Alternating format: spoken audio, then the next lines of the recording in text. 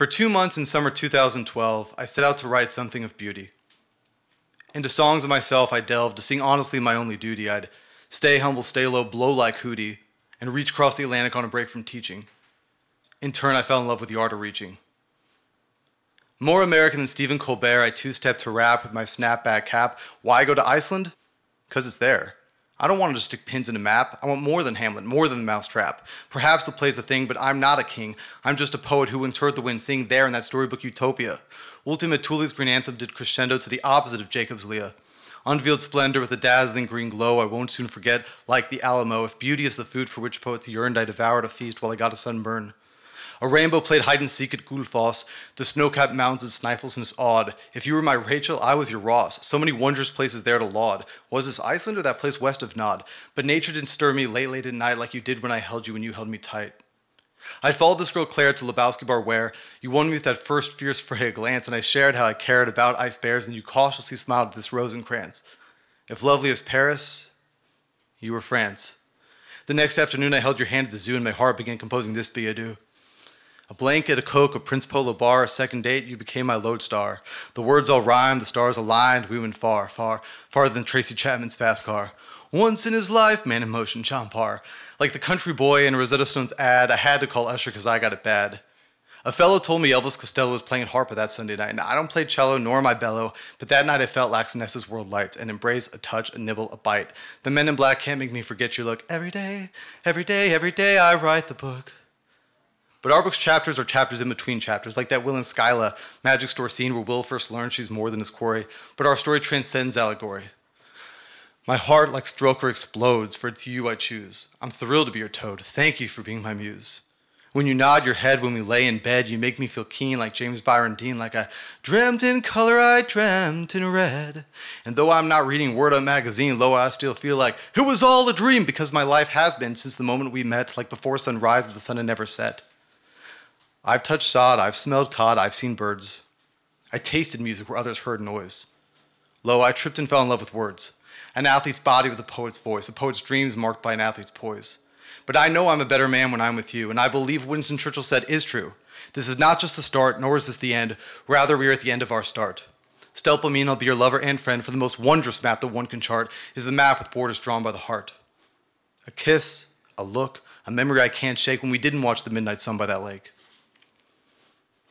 But I had paid airfare to Icelandair, so I left Parnassus en route to Dallas, departing Truth, arriving at Dare to Vixen's fixin' to fill my chalice with this town with a green sky scraping phallus. Like Roger chants, I should tell you, I'm disaster.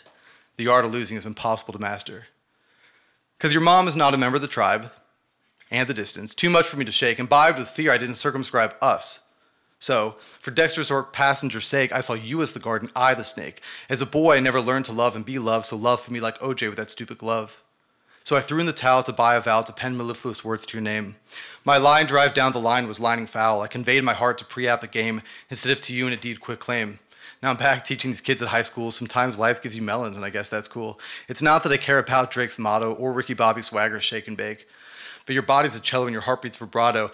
And my favorite Drake swims in the lake you to take me to thrice in Reykjavik. A chance, my kingdom for a second chance. I love the way you think, I love the way you dance, but days became weeks and weeks, fortnights. I cannot forget your Tom Ford smell. I'm not the Dark Knight in these dark Fort Worth nights. I'm the poor sophomore turned on like Adele, questing for Beatrice like Dante in hell. Perspicacity may seem like a gift to some, but I desperately yearn to be happy and dumb because it's all coming back to me now. Just like Meatloaf said, you engulf my head, the cellist slow bow, your cat's loud meow, your big white bed, the children's books we read, the way you laughed at the way I sang, Lady in Red, but I left town like a Seattle supersonic. Damn me, Werther, why was I so Lord Byronic? Young and alive, I drive I-35, windshield wiping rain from my cold brown eyes, my Honda inside a ship capsized, into waves of regret I realize I was wrong. I was wrong. I was wrong. I was wrong. Lo, I now know you were the song all along. Now I hear it, as loud as an ice bear's roar. Unlike the sirens sing through the Aegean mist, the wind sings true. Ahava, Aust, Amor, you're the walking poem each night I kissed. Don't let go of our Blueberries Skyr tryst. In every language, the wind's song is the same. You're what Chuck D once called the game behind the game.